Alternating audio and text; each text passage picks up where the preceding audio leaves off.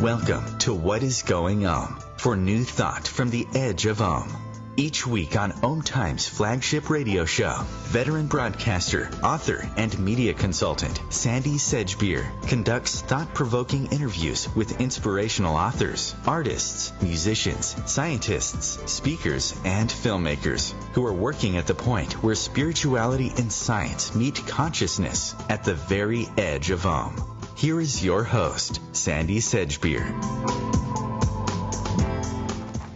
Hello. There can be few people by now who haven't read the book, seen the movie, or heard of The Way of the Peaceful Warrior, which was based on a true story. Published in 1980, the initial hardback version of the novel attracted minimal attention and then slowly died. The story could have ended there. We would be none the wiser, and millions of people's lives around the world, including that, I imagine, of this week's guest, may well have remained the same. But, as luck or synchronicity would have it, a retired publisher read a copy and wisely decided to give the book the kiss of life. Dan Millman is the author of The Way of the Peaceful Warrior, which became a word-of-mouth international bestseller. A former world champion athlete, university coach, martial arts instructor, college professor, speaker and teacher, Dan Millman joins me now to talk about the spiritual warrior's way, an approach to life which offers us the answers to many of life's most challenging questions. Dan Millman, welcome. Thank you, Sandie. Nice to be here. Dan, just to remind our listeners, The Peaceful Warrior tells the story of a chance meeting with a gas station attendant who becomes a mentor and spiritual teacher to a young gymnast, Dan Millman, who's recovering from a severe motorcycle accident that shattered his leg. Like the character in the book, you were a gymnast, you had a bad injury, you were told it would never completely heal, but of course it did. Was that injury the catalyst for your spiritual quest? I'd have to say yes. It certainly is one of the catalysts. There were others in my life as well, but many people who suffered some dislocation in their life, whether financial, personal relationship, or physical injury, know how every adversity like that can have hidden gifts of strength and wisdom and perspective. So we don't have to go looking for those type of things. I often mention that I don't recommend fractures as a method of personal development, but it did shake me up, and I'm pointing up right now, and perhaps opened me up to seeing and hearing more than I might have paid attention to. You've written that Socrates, as you called the gas station attendant, was a compilation of 4 people who were like mentors to you. You don't say who they were, but I want to know how the idea for the book and merging those 4 mentors into the character of Socrates first blossomed within you. Well, sometimes a book at the end finds a title, and other times the title finds the book. As a colleague, as an authorial colleague, I know you're an author as well, you can appreciate that. And the term peaceful warrior actually came about organically through my own life experience. I used to love that TV show called Kung Fu, which was quite a popular show. And it featured a Shaolin priest who was indeed a peaceful type, but well-trained warrior. And I wasn't aware till more recently that Gandhi used to call himself a soldier of peace. So the term has been around, but I was creating a course when I was a college professor in Aikido and Tai Chi, 2 martial arts that are more internal arts dealing with energy and healing and reconciliation, not so aggressive necessarily. And I was going to call the course The Way of the Warrior, but that didn't quite fit. So the idea came up, it popped into my mind, well, I'll call it The Way of the Peaceful Warrior.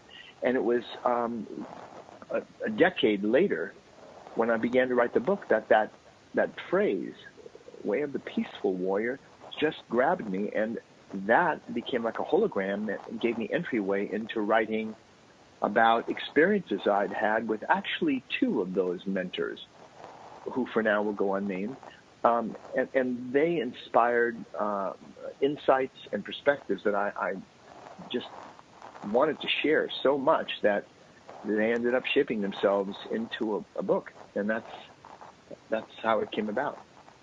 You've said that you put your heart and soul into your writing, and I think that shows. I mean, when I read your books, nothing is wasted. There isn't a wasted word in there, and they appear to be very, very thoughtful and well constructed. Did it take you a long time to write The Way of the Peaceful Warrior? It did. It actually was in fits and starts. It wasn't continuous writing, but over a period of 7 years, I'd say, the book took shape over many drafts. And even after the book was sold to my first publisher, the hardback publisher, the editor asked some stimulating questions that inspired me to go into a frenzy of writing again. And about 20 hours a day for 3 weeks, I hardly slept. And I did the final draft of the book that ended up being published. So that's why I had a chance to choose my words carefully, because draft after draft is... Jack London once said that it takes hard writing to make easy reading. And that's what I continue to strive to do, as you know, in all my books. Yeah. So when the hardback fizzled out, I mean, were you crushed, disappointed? How did you handle that disappointment? Well, actually, no. I had no expectations. I had no idea what it was like. I didn't even know what a literary agent was. I just sent my manuscript out to a number of publishers, and the New York houses turned them down, sent them back unopened, said, you need a literary agent. So I looked for one, and they agreed to put the book out there. The editor actually thought, because the book blends autobiography with some fictional elements, my editor thought a clever subtitle for the hardback would be a basically true story. And that was clever, but the bookstores were not amused because there was no online selling way back then. And the bookstores didn't know where to put it. Is it fiction or nonfiction? It can't be both. So that's one reason it died. It didn't get into any stores. But the few people who read it, maybe 1,000 or so, we started getting many letters saying, this book changed my life. This book changed my life. I heard it was like an echo. And then my old publisher, who came out of retirement to put the book out in paperback, said, let's title it. Let's use a subtitle, a book that changes life. It was provocative, but it wasn't my idea. And that's what happened from there. You know, purpose is a theme that runs throughout all of your work. You know, I mean, you can't get away from it, and you've written a number of books with purpose in the title. Do you believe now that the work that you've given the world with the Spiritual Warrior's Way was your purpose? Well, it's easy to find one's purpose in retrospect. What's that saying? We can only understand life looking backward, but we have to live it forward. So I can certainly say at this point in time, yes, it was my purpose and destiny, but I had no idea at the time. So I just did what my heart told me to do. And that's why I said I had few expectations about how the book might do. I just knew I had to write it. And I did the best to share it and put it out there. And so when it first went out of print, I said, well, I guess I had a brief career as a writer.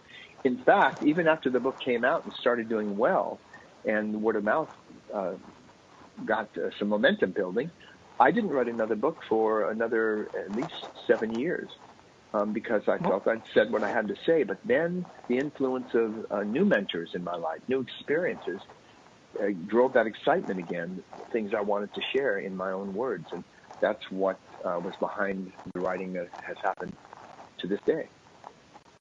I've always found it interesting that you published The Life You Were Born to Live, a guide to finding your life purpose, because I read The Way of the Spiritual Warrior a long, long time ago, and I have spent most of my adult life studying astrology and looking at numerology and various different ways of knowing oneself. And when I discovered that you had written a book, it didn't, at first it was a bit of, oh, that's interesting, you know, he writes that and now he's writing this. But, you know, I want to know more about that. What took you into that area of numerology, I guess, some would describe it as. I can answer that in two ways. First, I wanted to share what was valuable and practical and helpful to people. And so somehow my writing gravitated around elements of life purpose because it's something so central to our lives. And that book, of course, The Life You Were Born to Live, is only one of the books on purpose. There's another book called Living on Purpose. There's another book called The Four Purposes of Life. And so obviously it's been an important part of my teaching as well as my own expression of the importance of what it means to actually live or focus on the present moment, and also spiritual laws. My work is not based on just my opinion. Hopefully it's based on universal laws that apply to all our lives, and that's been a foundation of this way. Now, when you talk about that particular book, I had written Way of the Peaceful Warrior, and then 10 years after the initial hardback, I wrote Sacred Journey of the Peaceful Warrior, and both were stories. And people were saying to me, Dan, I really loved your two books, but how do you apply this stuff to daily life? And so I ended up writing a book called No Ordinary Moments. And there was too much information in that book to convey it in the context of a story, so it was a nonfiction guidebook, A Peaceful Warrior's Guide to Everyday Life. But then there was this new mentor in my life who revealed a system that was more accurate than any I'd ever come across for self-knowledge. Now, I think we all understand the importance of knowing ourselves, because if we really don't know ourselves, then we make the right decision for the wrong person, the one we thought we were. And so this emphasis on self-knowledge was what drove me to share this life purpose system, as I call it. And yes, it is numerology, and I've never really been interested in numerology per se. It didn't make any sense to me how adding up the numbers of your date of birth could give valid, reliable, accurate information about one's life. But this was so accurate, this system that I learned, I said I have to share it, and I could only do so many readings myself.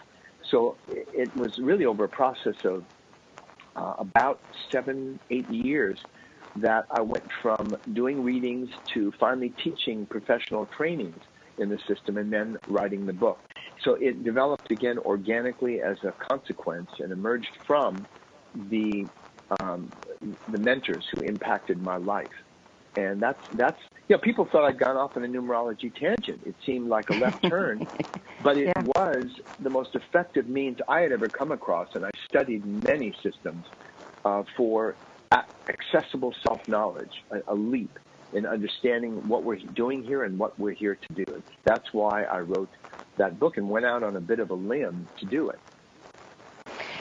I've always believed that the universe, however one regards that word, source, whatever, has given us everything we need.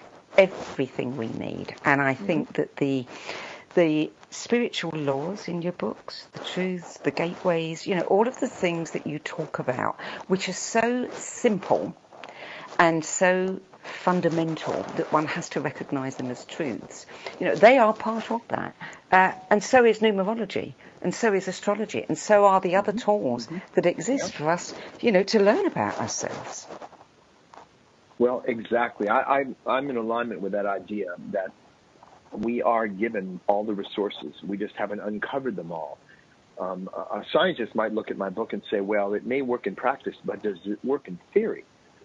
And I can only say that someone else is going to have to come up with a theory, which we haven't embraced yet, how the planets and the motions of the planets and our date of birth could possibly lend such accurate information. So I leave that to theorists, but the book was a major task to put out. Now, I'm always a bit self-conscious mentioning a series of my books, but if I'm a tree, these are my branches. They're part of an essential part of my life, how my work developed. And in fact, I'm working on probably my last long-form work right now.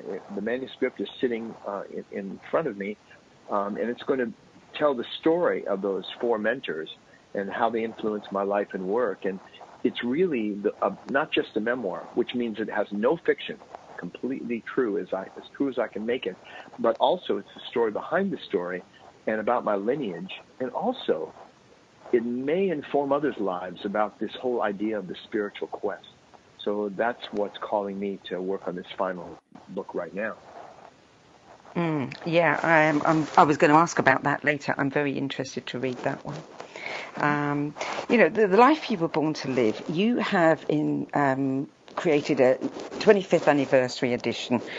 You updated it. What more did you want to add to that one? I mean, numerology, there are clear laws and there's a structure to that. What more can you add? Well, there was, when the book came out in 1994, nobody ever thought about what it was going to be like after the year 2000. It was just too much in the future.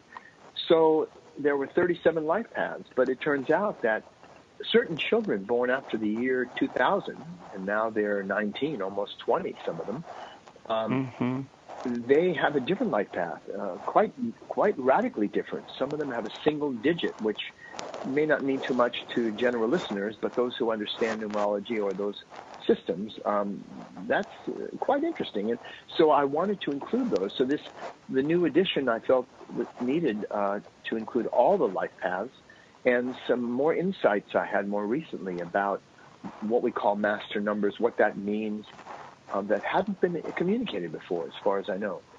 So that's what moved me to sit down and work on significant revisions in the basic system. You're listening to What is Going On. I'm Sandie Sedgbeer. My guest today is former world champion, athlete, university coach, martial arts instructor, professor, speaker, and author Dan Millman. And we're talking about his 17 books, seminars, and courses on the way of the spiritual warrior. We'll be back with more from Dan Millman after the break.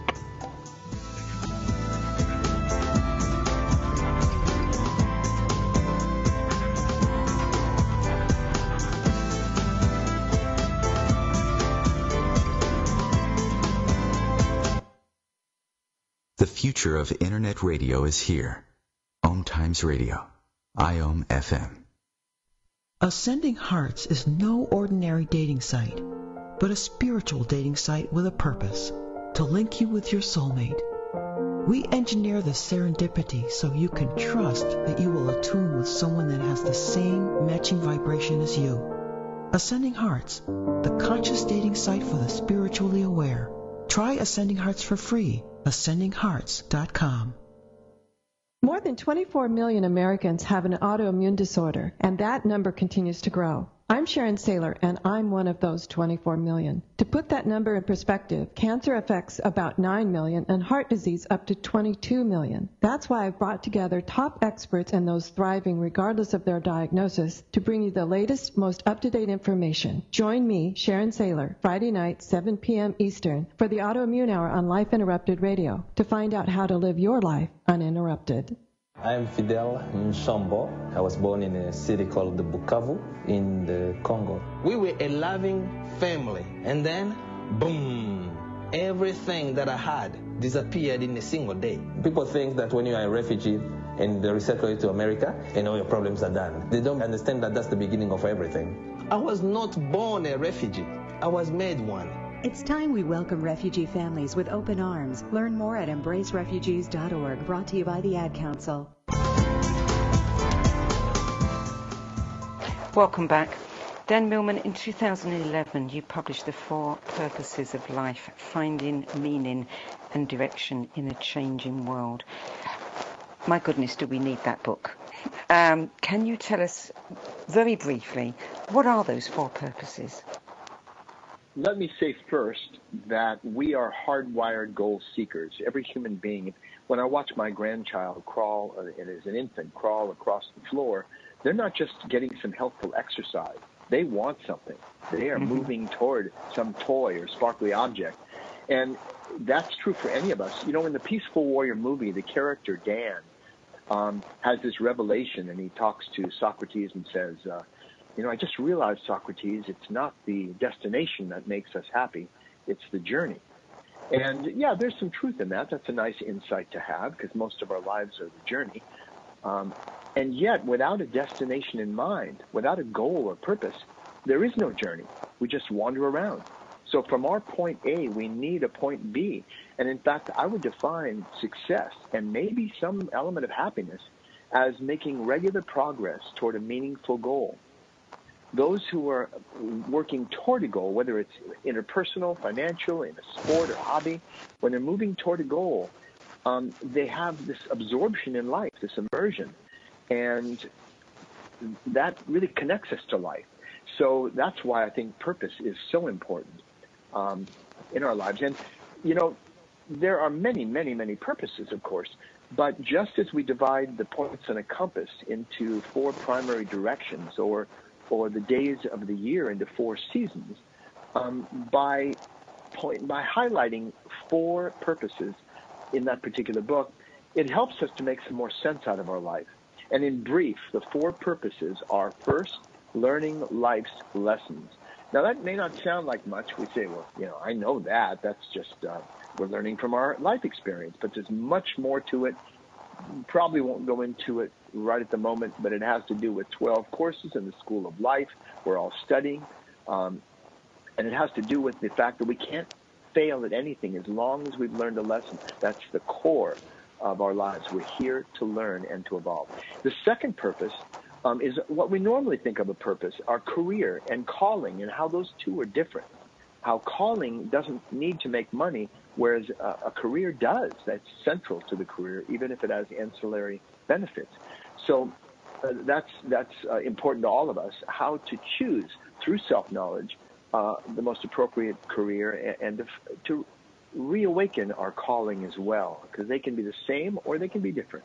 And the third purpose is the one I write about, to provide a context in the life you were born to live.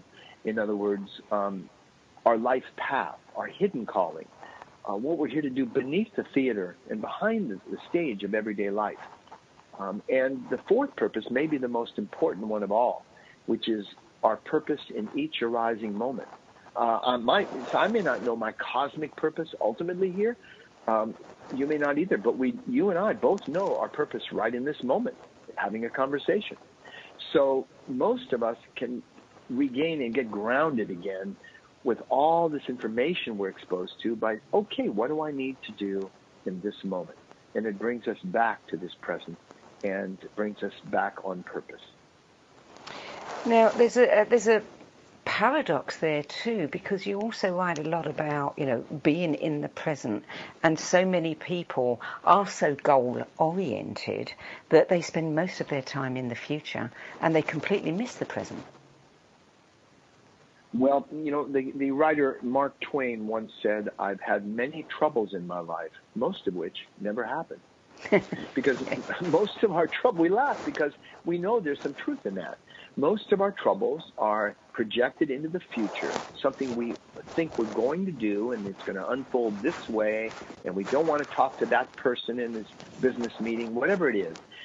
Or our troubles are in the past. I wish I hadn't. I shouldn't have done that, and I wish I could change it. And that's why I bring people back to the idea that there is no such thing. Time is a convention, but there is no such thing as the past and future except as concepts. All we ever have is this eternal present and this present and this present. Now, it's impossible to grasp the present moment. As any physicist will tell you, how do you grab a nanosecond, a millionth of a second? But what teachers like myself, what we mean by that is to focus on what's in front of us. Because what we call the past is a set of neural impressions in our brain we call memory. But it no longer exists except in these impressions we carry. And the future is simply our imagination. There's no such thing as future happiness. We're either happy now or we're not, because the future never comes. So the more we become realistic and understand that all we have, our moment of power, our moment of reality is right now, the more realistic and powerful we become. We have more presence because we are present. And we start to realize, just as meditators do, noticing the waves of thought that pass, the river of thought that comes and goes in the passing emotion, like the weather, we begin to get a distance from it and realize and get more in touch with what's real, what's right now. And it makes us more effective and more functioning in everyday life. One of the things that I love about certain books that I read is when I read a phrase that is very simple but very truthful, and it makes me stop in that moment, because I have to process the fact that, wow, this is so succinct. It's hit the nail right on the head. And I'm always amazed at how writers, can find those phrases. They're the kind of phrases that I remember somebody once said something about, when you have an epiphany, when things change within you, it's because something has been said that is so true that it makes you stop completely. And in that moment, when you stop, there's nothing. And in that space, that's the space where change occurs. And there are so many throughout your books. And I make note of them because, I want to pin them on the wall. But when I was reading about the future and the now, and there's no such thing as a future decision, I had to smile because I know people who struggle so much with making decisions that they become paralyzed and they don't make any decision. And then they bemoan the fact that they couldn't make a decision or they made the wrong decision and they have to change and learn to make a decision, but they never do. And I think, well, you need to read this and maybe that will help you. Well, thinking about doing something is the same as not doing it. Yeah. And you might have heard that phrase, we don't want to act without thinking, and we don't want to think without acting. There is a balance between the two. So I do have, in several of my books, I have a method to make more educated, fully educated decisions, bringing in our imaginative and our subconscious as well to make maybe more appropriate decisions, more holistic decisions. Many people fear making the wrong decision, which leads to paralysis. Yes. And, it's like trying to walk down a city block, let's say in London, and you're trying to decide which foot you're going to use to step off the curb when you're only halfway down the block. So there's a time we need to make a decision, and there's a story I tell in one of my books called The Laws of Spirit, where this ageless woman sage asks me to choose. We come to a fork in the road, and she says, please choose which way you're going to go. And I look at both directions, and I go, I think I'll take that path. And she says, thank you. Now, please make a decision. And I go, oh, maybe you didn't hear me. I said I'm going this way. She said, yes, now I'm waiting for your choice. And I got a little irritated, and I finally just start walking. And she said, thank you. Because we actually make our decisions not up in our heads. We make our decisions when we act. And in fact, E.M. Forster, a favorite writer of mine, he said, how do I know what I think until I see what I do? Yeah, exactly. There's another phrase that I've marked that I love is the challenge of attending to the present. You write about that, and you also say that much of the time we humans are bored with the present. We don't want to stay here. Well, there's a more complicated response, to that idea that it has to do with our RAS, our reticular activating system, which is located near the brain stem. And the RAS has several functions, but it tends to habituate. And you notice in society today how people seem to want more and more gourmet or fancier sweet or strong spiced foods. They want more spectacular movies and this CGI extravaganza, stronger emotional events in movies to hold our attention, because our attention tends to wander a lot. And there are ways to retune the reticular activating system. Meditation can be a help in retuning that to look for refined pleasure. And sensory deprivation experiments and practices can help us to start to appreciate the taste, for example, after a fast, not eating for 3 to 5 days or 7 days, what one wants afterward, we can really enjoy the subtle taste of a carrot, a banana, or whatever, simple foods. And so there are ways to retune the reticular activating system so we are no longer bored with the present moment. We start to actually notice the world again with the eyes of a child. And children are always noticing things. When we travel, we notice things we wouldn't at home because we kind of wake up in that way. So, but most people, yes, they're when they say they're bored, it just means they are focusing on the currents of the mind rather than what's around them. And so there are various practices that I teach occasionally to retune that and start to notice and appreciate the subtle, and to quiet everything down and appreciate simplicity. So I think that's a fundamental life skill. Mm. And of course you write about that in No Ordinary Moments, and you tell the story too of when Dan was practicing and doing some gymnastics, and Socrates was watching him, and then he shrugged off his jacket afterwards or something and asked Socrates what he thought of the performance, and Socrates said, that was great, but that wasn't the piece where you dropped the jacket on the floor, because at that point you were no longer engaged in the moment you were in. You were engaged throughout the performance, but not when you were shrugging your jacket on the floor. And every moment is as important as every other moment. Exactly. In fact, he was reminding me once again that, yes, I was paying strict attention when I was flying off the horizontal bar doing somersaults, but when I pulled off my sweatshirt, I wasn't paying attention. And so he reminded me again, there are no ordinary moments. I was treating one moment as special and another as ordinary. But he added something to that. And this is a key, and I'm really sharing a fundamental life skill and technique any of your listeners can practice. And that is, he said, Dan, the difference between us is you practice gymnastics. He said, I practice everything. And I didn't understand fully what he meant by that until I really contemplated it. And what he was saying was there's a difference of doing things and practicing them.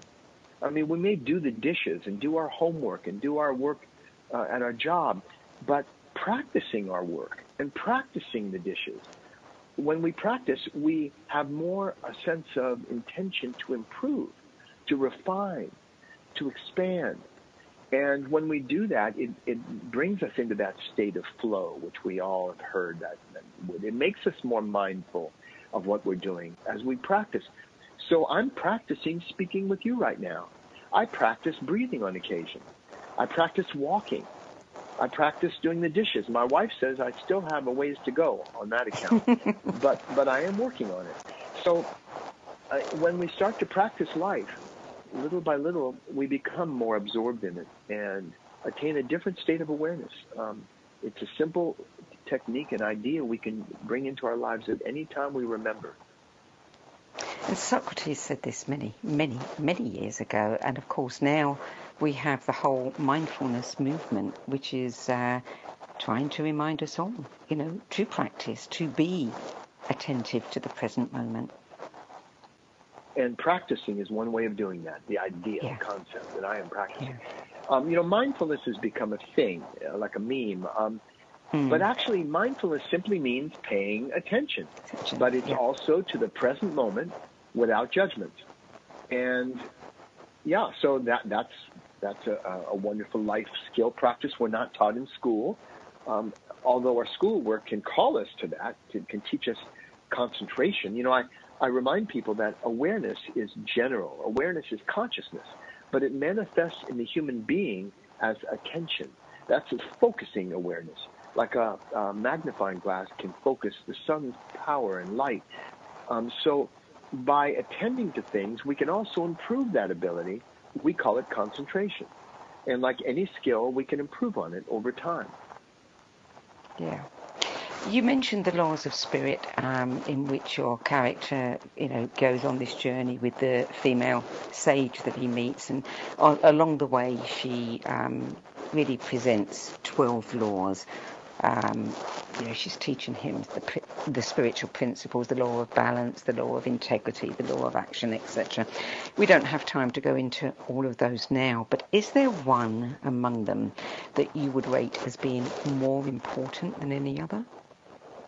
The answer clearly is no, and yes, because one of those laws may be more important in one moment than another. So there is no particular hierarchy that this.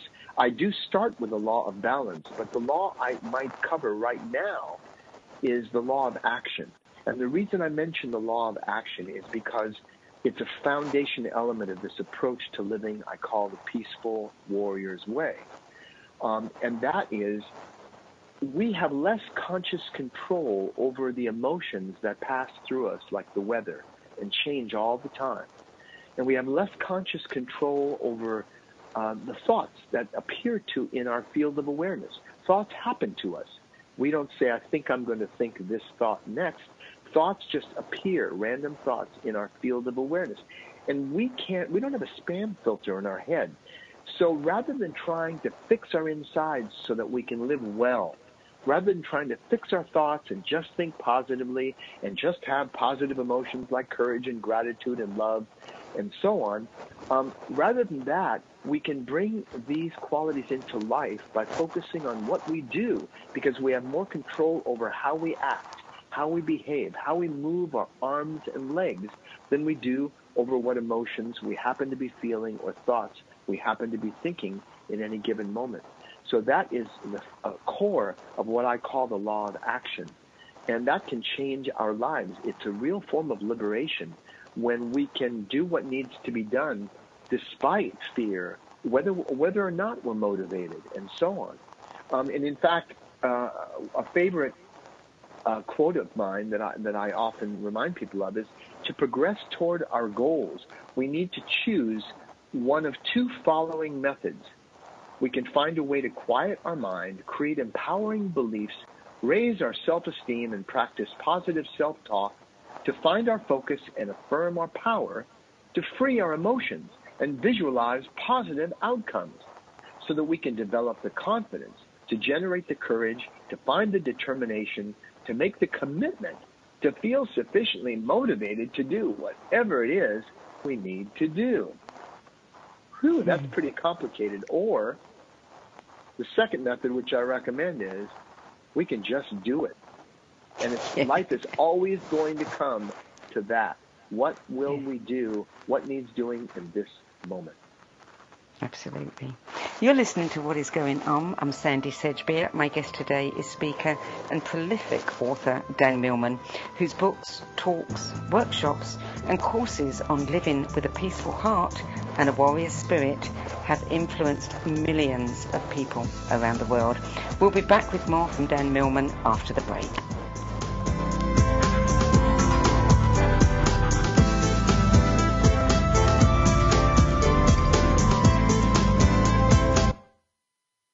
The cutting edge of conscious radio, OMTimes Radio, IOM-FM.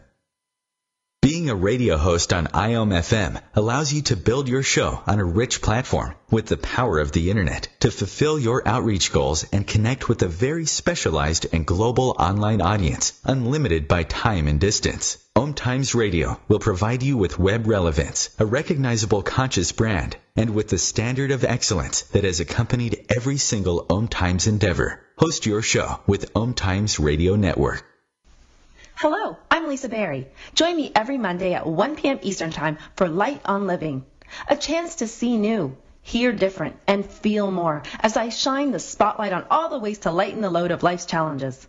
Light on Living is your link to that new way you're looking for, that new understanding that will enhance your life, and that positive connection that will support your growth.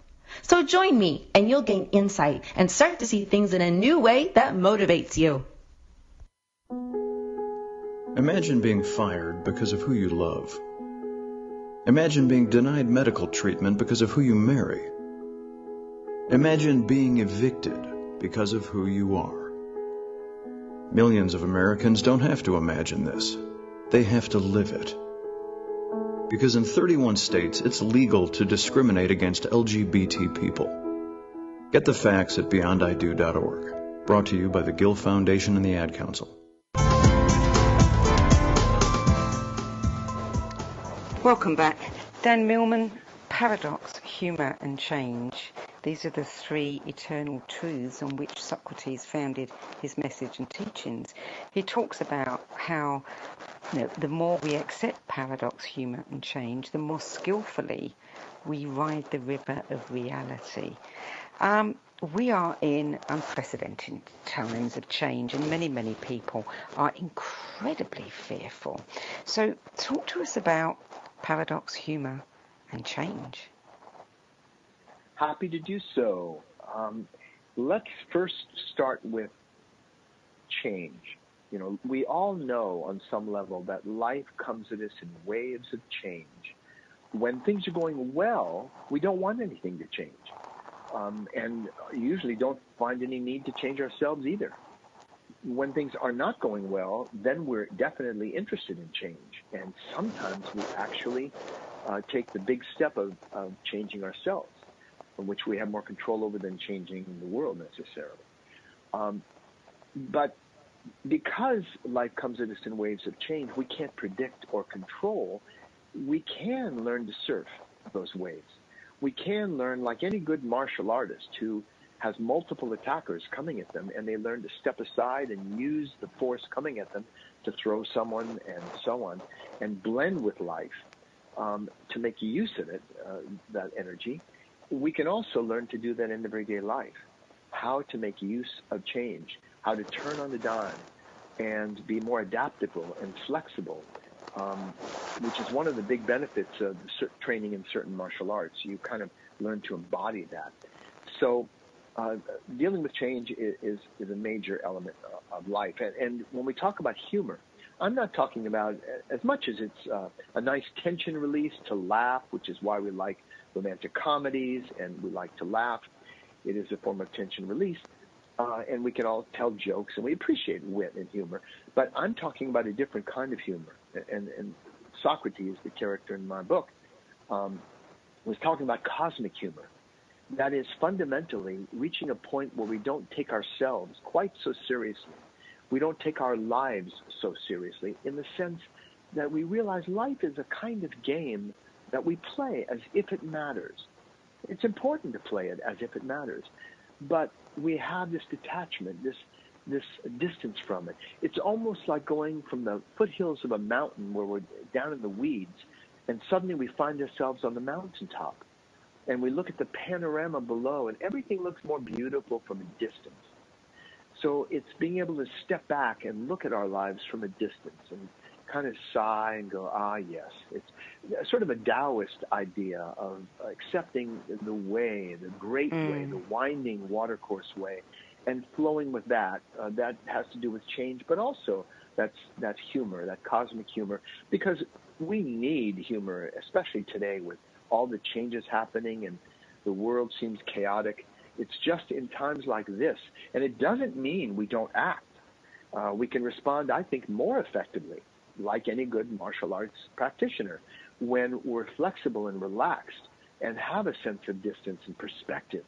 We don't get wrapped up and uptight so much. So that's why it's so helpful to understand and embody both the ability to change and flow, and also a cosmic sense of humor about it all. But the key for me is paradox. Most people confuse paradox with irony, but paradox really means two opposing ideas that are both true.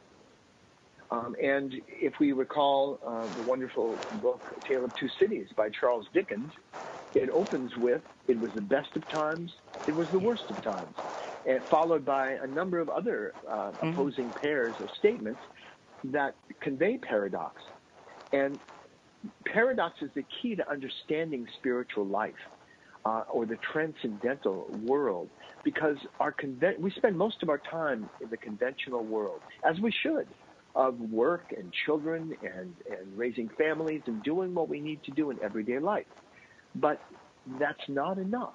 There is more to life than news, weather, and sports and politics. we've all had a yearning for the transcendent at times. I believe every human is on a spiritual journey, whether they know it yet or not.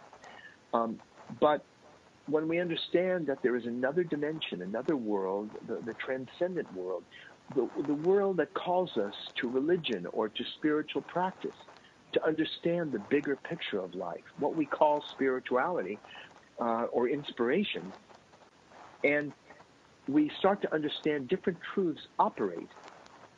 So, for example, does time exist? Conventionally speaking, yes. Transcendentally speaking, time is an illusion. Do we have free will? Conventionally speaking, sure, we make choices all the time. Transcendentally speaking, no, we don't choose necessarily what we will choose. That may be shaped by destiny. And there are other questions about, are we separate selves? Sure, conventionally speaking, it's demonstrable. But transcendentally speaking, we're certainly all one, and so on. So that's how paradox can be a key to a much deeper understanding of the foundations of our lives. I think there seems to be a lack of happiness around, and you cover happiness several times in several of your books, the meaning of happiness, feeling happy versus acting happy. And I was thinking about, what you wrote, and it occurred to me that people don't whistle anymore.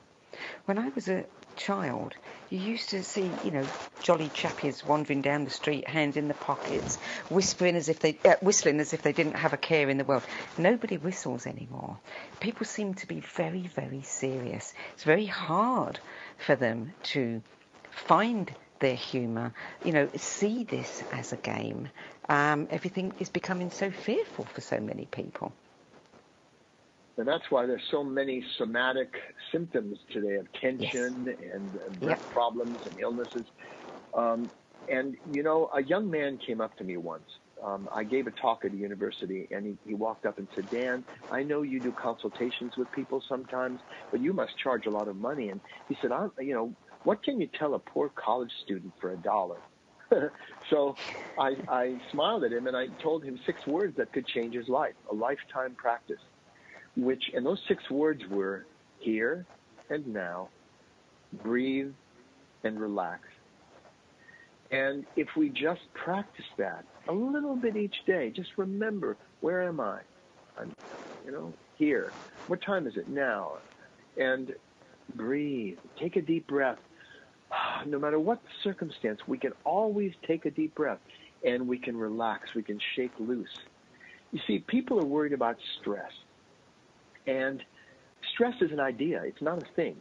Stress is just a word we have, a concept, when we resist something we don't like. People can get stressed at happy occasions, weddings, family gatherings. It's not just bad things that cause stress. And, I joke with people sometimes, and I say, I can tell you exactly how to feel no more stress in your life. And they go, oh, well, what is that? And I go, well, just don't care about anything. But we do care about things. So that's not realistic advice, because we're engaged with life. We do care. So stress is part of our lives. It's a natural thing. However, I can offer more helpful advice in the sense that stress when we're relaxed is very different from stress when we're tense. So while we're going through a stressful situation, it's especially important to shake loose and take a deep breath. And that can change our relationship to stress, because it's not the stress that hurts us. It's the tension associated with it. And we have a control over that. We don't have control over stress. We do have control over whether we're tense or relaxed. So that's just a word to the wise. I want to talk in our last minutes about parenting. You mentioned earlier when we were talking about your book on numerology, the children that have been born since the millennium, and they seem to have, their lives are much more stressful than I remember, my children's lives were growing up. Apart from the fact that we live in a digital age, there's a lot of stress on them, a lot of pressure, and we're seeing a horrible rise in young people committing suicide, which is really sad. You've written 2 books for children, Quest for the Crystal Castle, A Peaceful Warrior's children's book, which is for 4 to 8-year-olds, and Secrets of the Peaceful Warrior, which is for the 9 to 10-year-olds. Let's talk a little bit about the Peaceful Warrior and what people, parents especially, can learn from that to help their children. Well, having raised, I have 3 daughters, and I'm proud of all of them, and also we have grandchildren, so it's a second helping. So my publisher said, can you write a Peaceful Warrior book for children, Dan? And I sat back and I tried to model it after the first book, but I wanted to inculcate some fundamental values that children could relate to, that wasn't preachy. And so I ended up writing these 2 children books. But to me, the way we approach, parents who ask me, should I teach my children, my 3-year-old, to meditate? And I often really don't recommend that, because children are like puppies. Their needs are simple. They need to be hugged. They need attention sometimes to show they're valuable and worthwhile. And they need to eat when they're hungry and get enough rest. And then we just get out of their way. So I think we don't need to overexert to help children. Let them play and discover life and have some alone time and away from screens and that sort of thing. So that's what we practice with our children and grandchildren. And if I can return for a moment to the idea of happiness, I didn't really respond to your question. I would say, in terms of happiness, I don't see it as a good feeling. Now, certainly it's nicer to feel happy than the alternative, but feelings are not really under our control. And if we were happy all the time, we wouldn't even know it.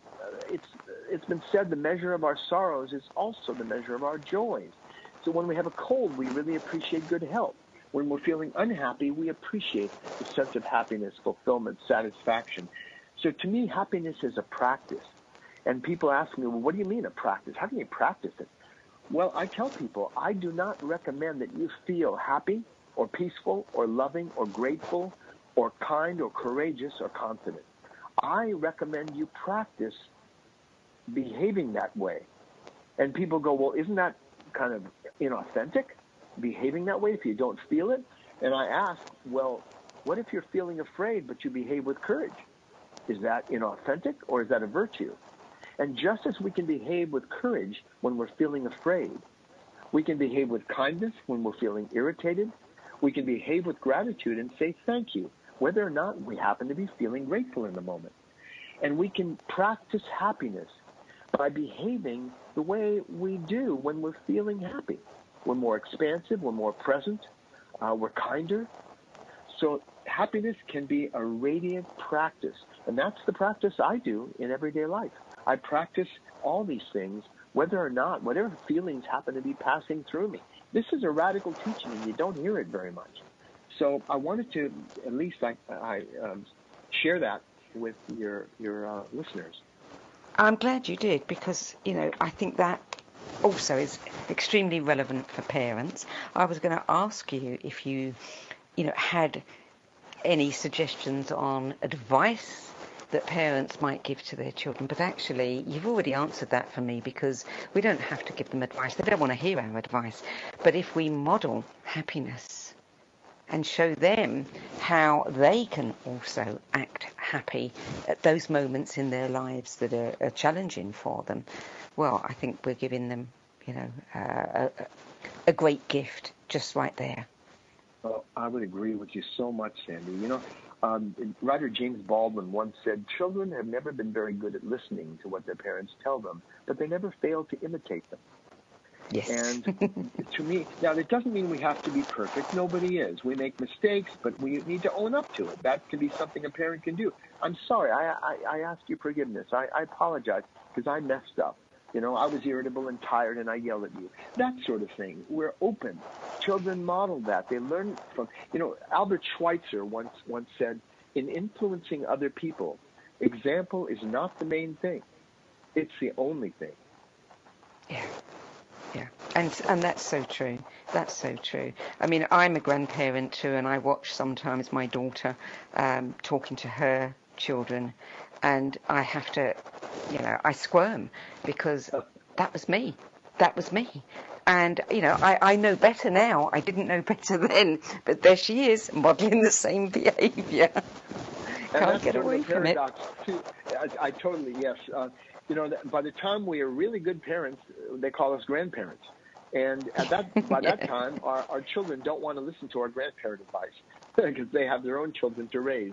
Yeah. So what we learn, somehow generation to generation, we're learning. And even today, in the chaos of politics in the world today and trends and changes, we are learning. These are teachable moments. And I think we will come out stronger on the other end of it. It may not show right away, but I believe we are evolving. Life is better today than it was 100 or 200 or more years ago. There are fewer wars today, fewer people being killed, fewer impoverished people on the planet compared to 100 years ago, and so on. So I'm sort of ultimately, I'm an optimist, but even though I'm not always in the short term. Well, I'm glad you ended with that, Dan, because I think it's really important for us to remember that, especially, in such difficult times. Dan Millman, thank you so much for joining us today. My pleasure. 17 books and all worth reading. If you're new to Dan Millman's work or have read only one or two, each one of those 17 has many insights to offer. You can go to peacefulwarrior.com, check out the books, and also check out the app, the special calculator and app that will allow you to discover your life purpose. I'm Sandie Sedgbeer. Thanks for joining me today. I'll be back at the same time next week.